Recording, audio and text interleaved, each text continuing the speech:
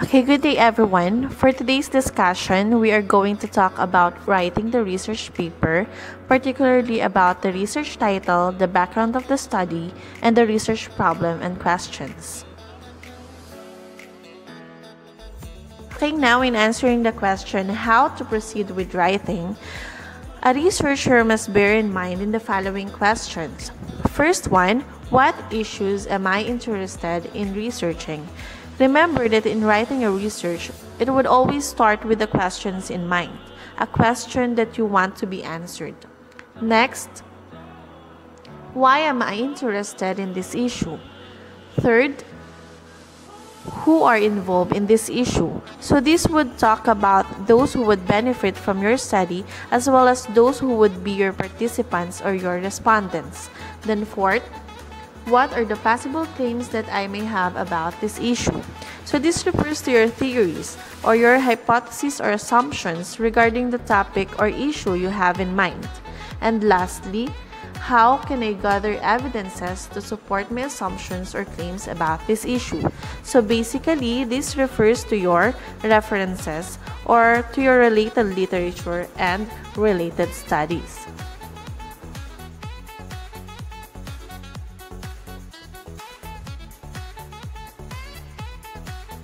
Furthermore, it is important to take note of the following when writing the initial parts of the study. When we say initial parts of the study, this refers to the first few parts or first chapter of a research paper. We start with determining the topic of interest or the research problem itself, followed by conducting initial readings.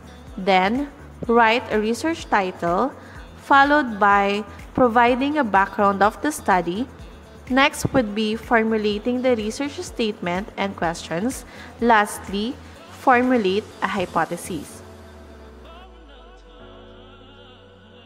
At this point, let's talk about the first step, which is to determine the topic of interest. In identifying a possible research problem, Creswell in 2012 suggests questions that a researcher may ask. The questions are, what was the issue, problem, or controversy that needs to be addressed? Second, what controversy leads to a need for this study? Last, what was the concern being addressed behind this study? Remember that when we are searching for a topic, it always needs to be based on a particular questions that needs to be answered, an issue that needs to be solved, a problem that needs to be addressed. Furthermore, it must be based on your own interests. Otherwise, if you are going to search for a topic or conduct a research about the topic that is far beyond your interest, you might find it difficult to actually finish or proceed with conducting the study itself. Okay, now at this point, let's have a short recap. When we say topic, it refers to a subject matter that is addressed by a study. A topic must have the following characteristics. It must be SMART. First, it must be specific, meaning it is focused on a single topic which is not too broad or not too narrow. Second, since this is going to be a quantitative research, it must be measurable. Measurable in a sense that it involves numeric data and statistics. Next one, it must be attainable. When we say attainable, it means that it can be accomplished at a given time. Next will be results focus. A research that is a results focus means that it can yield results and answer the questions that had been stated. And lastly, it must be timely. When we say timely, it must be relevant to the current situations. It is not something that is obsolete or something that has been conducted a year before.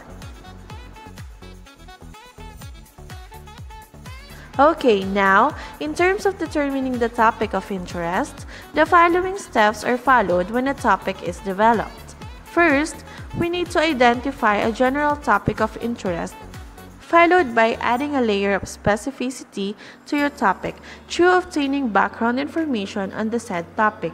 When we say specificity, you're trying to make it more narrow by adding a bit of information which you would like to focus in your topic. Next, we identify additional specific of your topic, followed by choosing a particular perspective or issue on the topic and identifying variables to link to your topic. This is the part when you start identifying what particular variables related to the topic you would want to study on.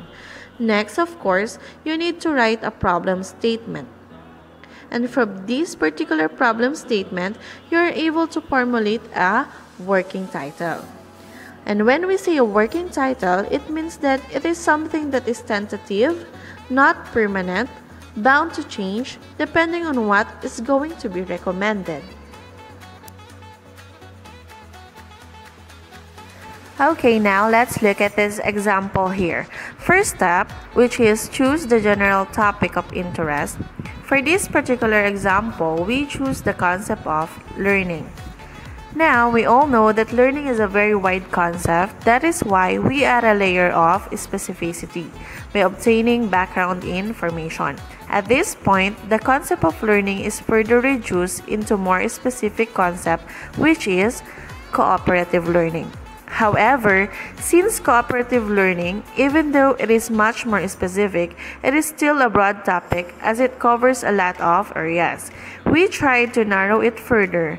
We identify additional specifics to your topic.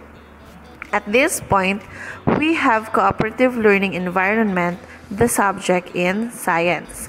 From there, we proceed with choosing a particular perspective or issue in the topic and identify the variables to link to your topic. From this particular example, we are able to come up with this one. The issue and variables that we need to study would be cooperative learning environment, academic achievement, and small group process skills in physics class. If you are going to observe, we are able to narrow down science class into much more specific, which are physics class. From there, we will start to write a problem statement. For example, engagement in a cooperative learning environment will result in higher academic achievement and development of small group process skills in physics. From there, we write a working title of the study, which is this one. The link between cooperative learning environment achievement and small group process skills in physics.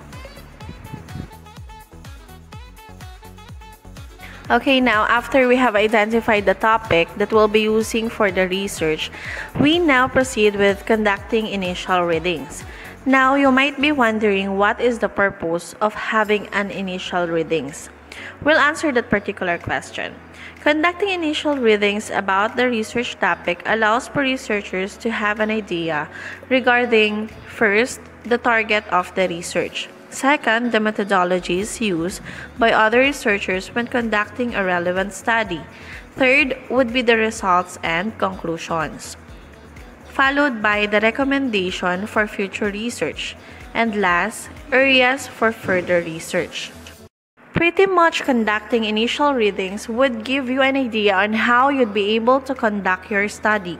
This would give you an inspiration regarding the methodologies that we'll be using, what kind of information you'll be needing, and how you're going to proceed with your study to avoid repetition of the results. Now, at this point, after we have conducted initial readings about our selected topic for research, we now proceed with writing the research title. Now, when writing the research title, it must have the following characteristics. First, it must summarize the main idea of the paper, meaning to say it must give an overview or an idea regarding the topic of the objectives of the research itself. Second, it must be a concise statement of the main topic. Third, it must show the relationship of the variables or the main variables of the study. Fourth, it must include the main task of a researcher about the variables. And lastly, it must mention the participants generally and the setting.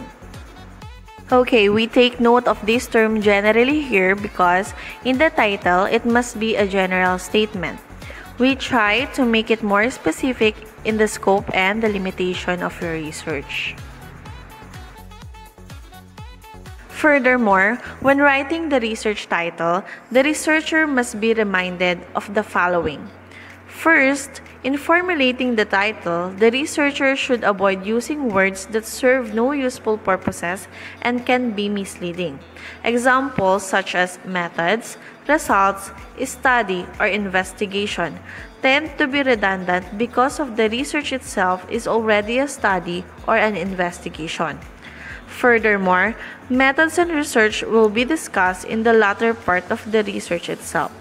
And in many cases, the general problem or even the specific question that the researcher intends to answer when written as statement form can serve as the title. And that will be all for today. Thank you guys for listening. Next session, we will be discussing the background of the study.